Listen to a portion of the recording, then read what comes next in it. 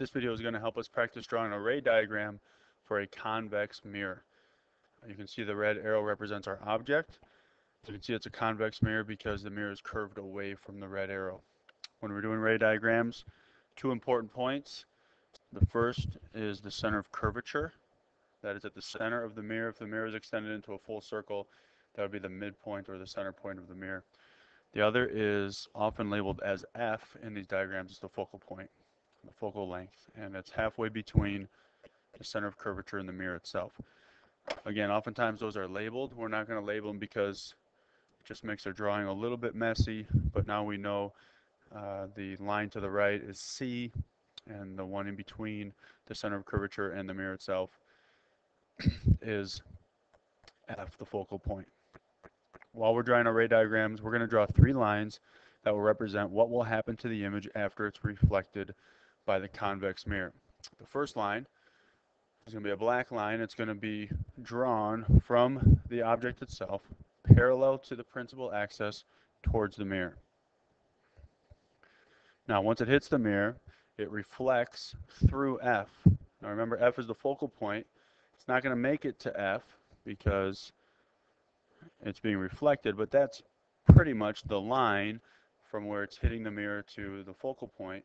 And so we're going to use that as a guide to draw our reflected line. We'll line that up as best we can. So that's our first one. We don't need this line. Again, that was kind of a guide just to kind of show us the direction of F. The second line that we're going to draw, we'll use a green line. We use a green line to draw the second line. It's going to go from the image through F. Now again, it's not going to make it all the way to F. If it did, again, it would look something like that. Not perfectly lined up, but pretty good. It's not going to make it all the way there, but it's going to be towards F. And once it hits the mirror, remember, it's going to be reflected.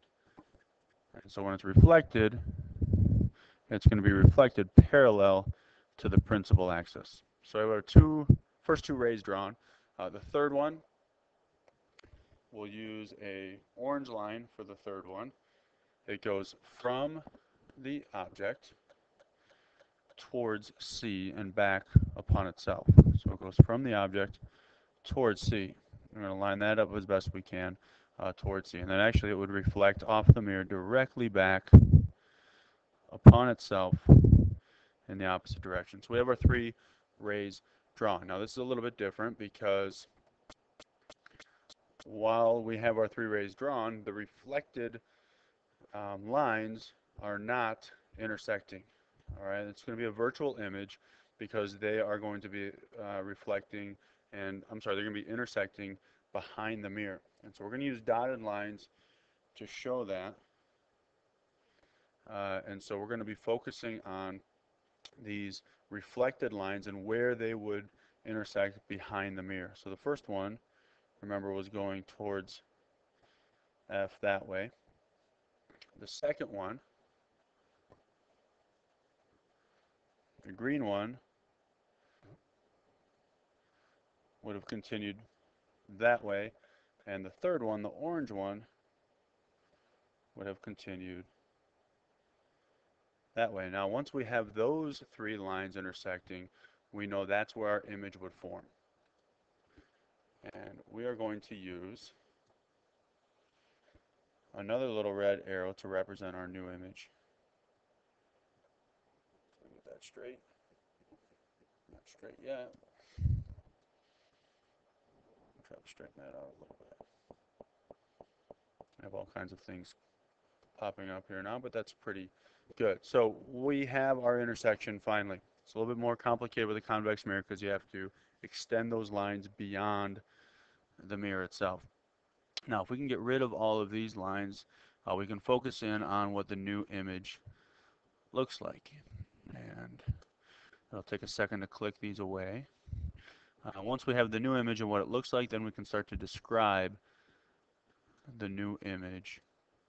And again, I didn't get my red arrow quite as straight as I would like, but we're not going to take the time to fix it. So here's the terms that we use to describe the new image. After reflection, the image is, well, first of all, is it inverted or upright? Well, you can see the arrow, the new arrow is in the same direction as the old one. So I'm going to go ahead and I'm going to circle upright. It was not turned upside down, so it's upright. The second way we determine what the image looks like is whether it's magnified or diminished. Well, we can see it's not bigger than the original, it's smaller than the original, so it's going to be diminished. And then finally, is it virtual or real? Well, remember we had those dotted lines that were extended behind the mirror itself, so that makes it a virtual image. So our convex mirror gives us an upright, diminished, virtual image.